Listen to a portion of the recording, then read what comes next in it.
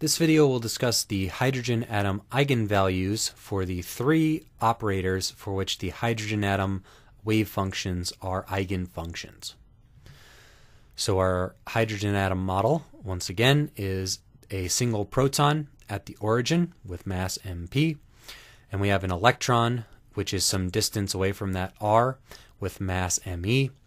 Charge of this is plus 1e, charge of this is minus 1e, and the electron is free to move anywhere in three-dimensional space. Our Hamiltonian operator is the kinetic energy operator plus the potential energy operator. So negative h bar squared over 2 times mass of electron times Laplacian operator squared, Laplacian operator, which is del squared, minus charge of the electron squared over 4 pi epsilon naught times r. So the hydrogen atom atomic orbitals, the wave functions of this model system, those are eigenfunctions of the Hamiltonian operator. So h psi equals e psi. But they are also eigenfunctions of two additional operators. Those are the operators that we introduced for the rigid rotor model system. The total angular momentum operator squared, which is equal to negative h bar squared times the radial part of this Laplacian. So 1 over sine theta dd theta quantity sine theta dd theta, plus 1 over sine squared theta second partial derivative with respect to phi in terms of the spherical polar coordinates theta and phi, the angular components.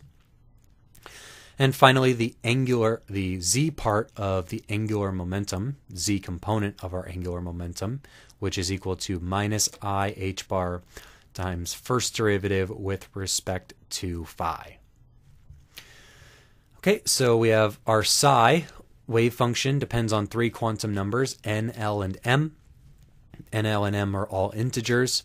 N is greater than or equal to 1. So it starts at 1 and it goes up to infinity, 1, 2, 3, 4, etc. For a given value of n, L goes from 0 up to n. So n equals 3, L equals 0, 1, 2, 3. Then for a given value of L, m goes from minus L up to positive L. So for L equals 2, m equals minus 2, minus 1, 0, 1, and 2. So what are these individual eigenvalues? So our wave function is a function of these spherical polar coordinates r, theta, and phi. So h psi is equal to the total energy times psi.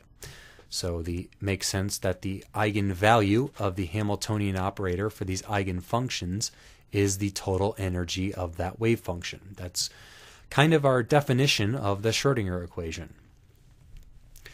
All right, for L squared, the L squared operator acting on psi, our hydrogen atomic orbitals, behaves exactly like the rigid rotor wave functions did because the angular part of these wave functions are the same as they were for the rigid rotor. The angular part, the theta phi part, are the spherical harmonic functions. So L squared acting on psi and Lm gives us an eigenvalue of h bar squared L times L plus 1. So this is our total angular momentum squared.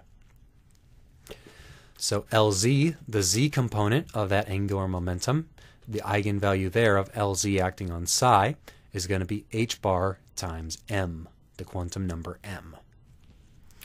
All right, so all of our wave functions for every value allowed of n, l, and m is an eigenfunction of each of these operators, giving the distinct eigenvalues there. So functions with the same value of n have the same energy. Functions with the same value of L give the same eigenvalue of L squared. Functions with the same value of m give the same eigenvalue of Lz. But there are no two wave functions which have the same value for all three operators. So these three operators can be used to make all of these states distinct where we have this high degeneracy at each of these energy levels. So each psi and Lm will have a distinct set of these three eigenvalues. All right, our energy, as we saw in previous videos, was equal to negative mass of the electron times charge of the electron to the fourth over 32 pi squared epsilon naught permittivity of free space squared, h bar Planck's constant over 2 pi quantity squared times 1 over the quantum number n squared. So this gave a diagram like this. So in units of the energy divided by the absolute value of E1, we start at -1. N equals 2 is at -1 over 4, -1 over 9, -1 over 16, etc.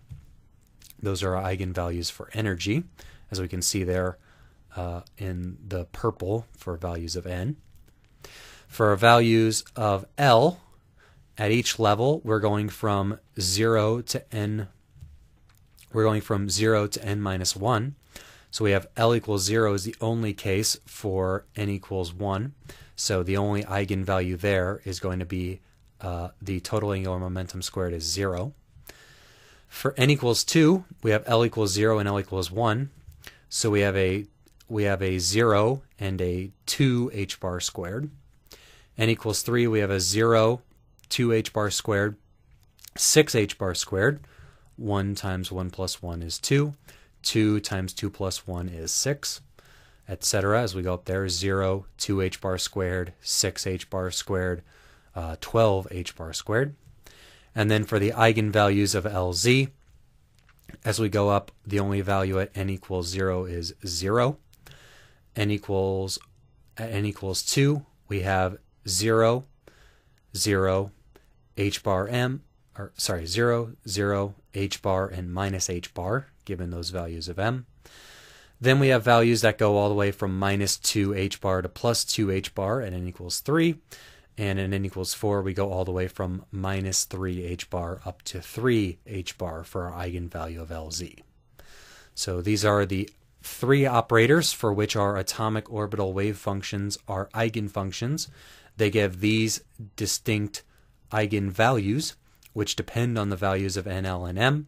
They can have the same values as other atomic orbitals, but each atomic orbital has a unique set of these 3 eigenvalues, which distinguishes it from the other orbitals.